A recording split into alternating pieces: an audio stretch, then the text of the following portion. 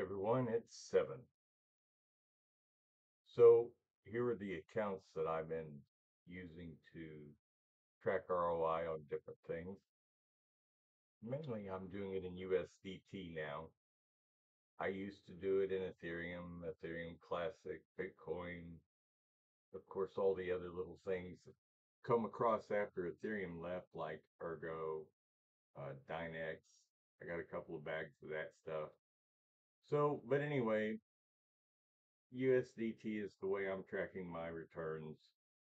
Basically, I have now 6 accounts. Uh, Everything from the 16Q, 16P, KS zeros, which are worthless, AL zeros, which are not here yet. All the stuff that I've done throughout the years, I just kind of keep a tab of. It's already paid for itself, but I like to reinforce it. Actually, when let me see if I could bring this up here. When I actually started this tracking my ROI stuff, I started it to ECT. Everything I was mining was converting into ECT, and that I would convert into Ethereum, I believe. There we go. Yep. And now I'm just doing this.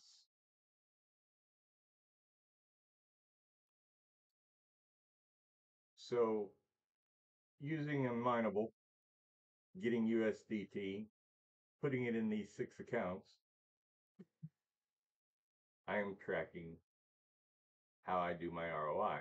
Once the ROI is complete, whatever is on that particular account can roll over to another account to help. Everybody works on the accounts. You know what I'm saying? Not just the Qs, but the Qs and the Ps are working on the Q account because that's the closest one I can get to finishing of the two first. Again, Cass, that this one right here is a write-off. I think it's going to be a write-off. Right now, I'm making 20 cents throwing 800 gigahash. I'm making 20 cents a day after electricity, and that's with PB Farmer. So it's not looking good. AL zeros, man, I am excited about them, but I'm so scared about them because I'm afraid they're going to do the same thing Casper did to us. Nevertheless, I committed, so it's out there.